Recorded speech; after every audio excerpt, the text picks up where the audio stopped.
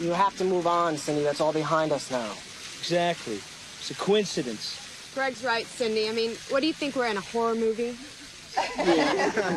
Yeah, you guys are right. I mean, if we were, they'd probably cast some dingbat like Jennifer Love Huge Tits to play me. Yeah, they cast people in the late 20s, early 30s to play us. Kenny, get the camera ready. Here, hold my gum. Hi, Sheriff, can I get a statement? No comment. Damn. Do I have to screw around here to get a stupid story? Hey, no running. Loser. Slow down. Blow me.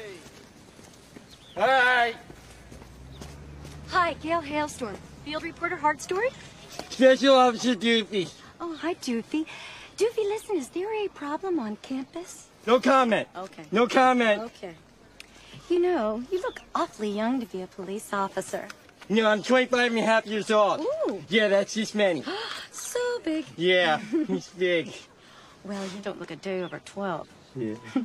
Except for the big head and glazed over look in your eyes. Ooh, is that true? Yeah, I forgot to swallow. Don't worry, because I never forget. Would you remind me not to do that again?